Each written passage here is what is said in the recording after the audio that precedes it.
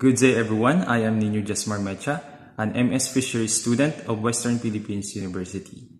Lobster fisheries are a lucrative source of livelihood and income for many coastal fishers. It is because lobster has a high market value and demand in international market. The fishery involves the collection of various sizes, including the puerulus or the post-larval stage. These puerulus are collected in coastal areas using various gears and methods and shipped in Vietnam and Indonesia for grow-out aquaculture until marketable size.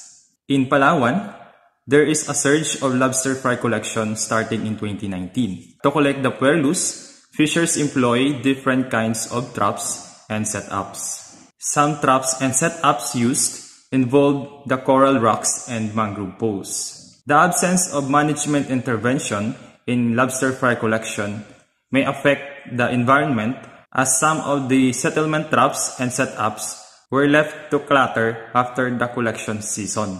It can also affect the sustainability of this fishery industry in Palawan. So if you are interested on how Palaweños collect the lobster fry in coastal areas of Palawan, I am inviting everyone to visit digital poster entitled Common Lobster Fry Traps in Palawan, Philippines, Implication for Fisheries Management. Thank you, and I hope you will learn something from it.